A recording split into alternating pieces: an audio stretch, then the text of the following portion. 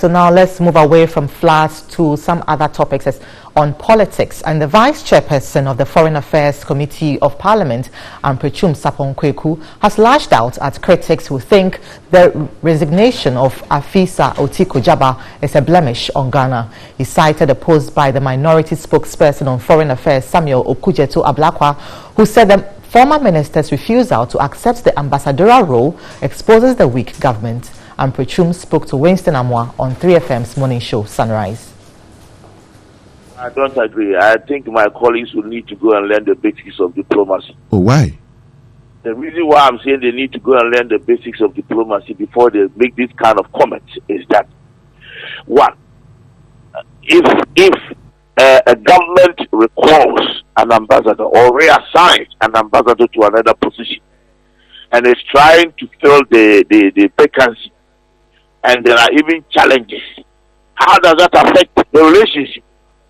You don't necessarily have to have a full-blown ambassador before the relationship works. I have been a diplomat before, so I know what I'm talking about. In the absence of the substantive ambassador, there is always a chargé d'affaires who handles the situation expertly. So I don't see where they are. That's why I said they need to go and learn the basics of diplomacy. Positions have been vacant for about 6 months, even a year, before they are filled. And diplomatic relationships are never affected because there are always competent people at post to do government business. So I don't see where they are coming from, unless they want to be mischievous. So let's now look at this issue even further, because the Coalition of Women Organizers, a group made up of all women organizers of the various political parties, have backed the former gender minister's decision to quit politics. Otiko Jaba, who was recently redesignated from the gender ministry to Italy as Ghana's ambassador, has rejected the appointment, citing some family-related issues as her excuse. Now, we've been joined in the studio by Janet Nabla, who is the president of the Coalition of Women Organizers. Good afternoon to you, Janet. Good afternoon. Right, so politicians, they quit all the time. So why are you saying you are backing Otiko Jaba's quitting of politics? What is there to back? She didn't just quit. She was reshuffled and she quit. But politicians, they get reshuffled all the time. Yes. And has anybody ever quitted from being reshuffled? That was her decision to quit. Yes. Was she forced to quit? She wasn't forced. Right. The problem we have here is that she was Minister for Gender and then was repositioned as an ambassador, which is of a lower rank because she will be answerable to the Minister for Foreign Affairs. So it's a demotion in her part, and truth is that we didn't want her to accept that position, but this was a decision. This is service to your country.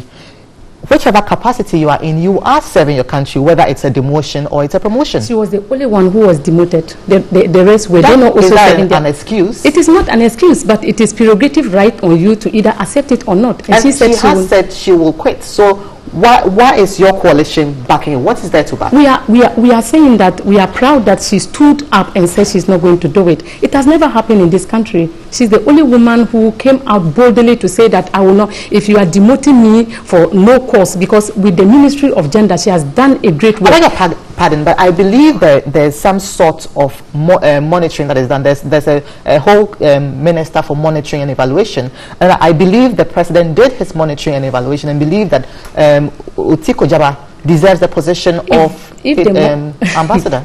If the monitoring and evaluation manager or this minister did his or her work well, she would have been the first minister to be. The reshuffling would have given her a better position, because among all the ministers, she has worked more than any other minister could do in that ministry.